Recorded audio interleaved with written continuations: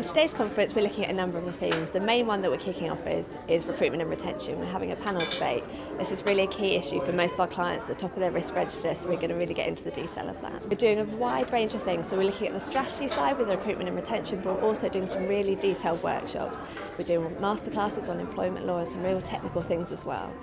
So people will come away with a real overview of what's happening in the sector as to how they employ their staff, but also we're going to do some things about gender pay and how we have to do the reporting on that, and also some key changes that have come through in the sector recently. So there'll be lots of things for people to take away.